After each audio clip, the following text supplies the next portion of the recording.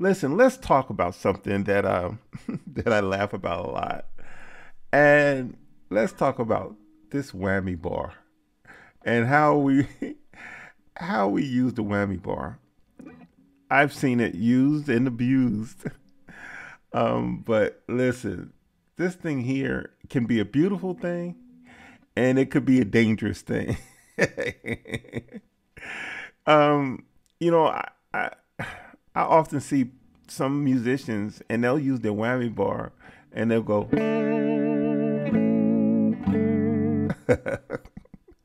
now if you're going for that effect, okay. But if you're not going for that effect, it shouldn't be played like that.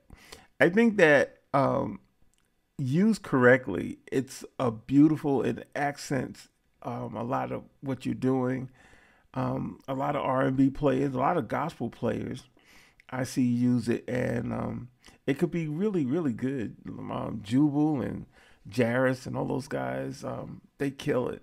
So I just want to come on and quickly kind of do my version or demonstrate how I use the whammy bar because I don't want to say you're using it wrong, but if you're not going for, then it is wrong.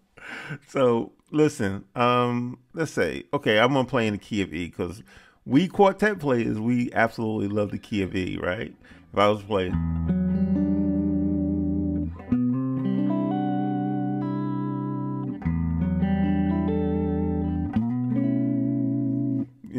see how subtle it is, or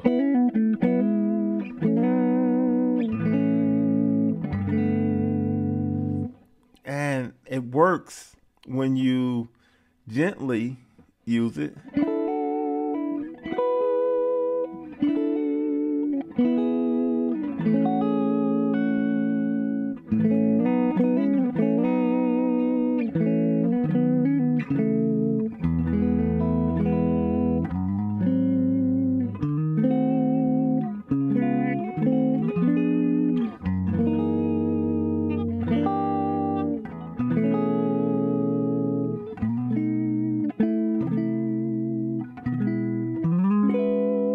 See how it works?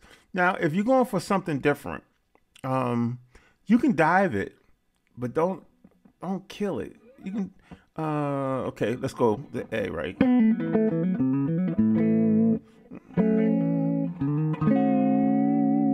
See that? Like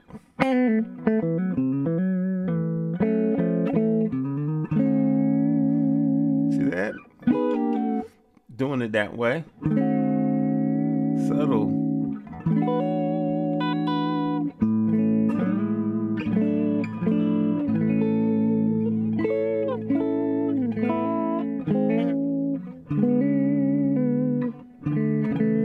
And I learned from the best. I promise I did.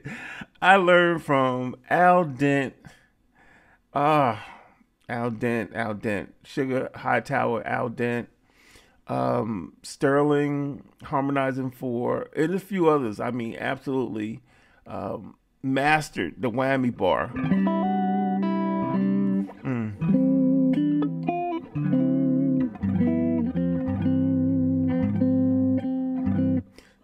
Beautiful thing. Beautiful thing. Beautiful thing. So when you're using it, if you're not intending to get that ease up on it. It doesn't take a whole lot. And if it needs some work, take it to your local tech and make sure that the springs are loose, or you may have 4 springs in it on the back of your guitar, and may require 3, and your bridge may float a little bit, but you'll still be able to.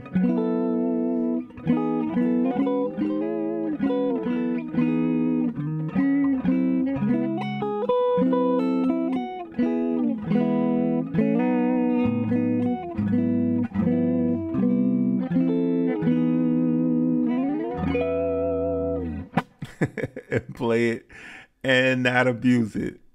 Hey, thank you again for viewing.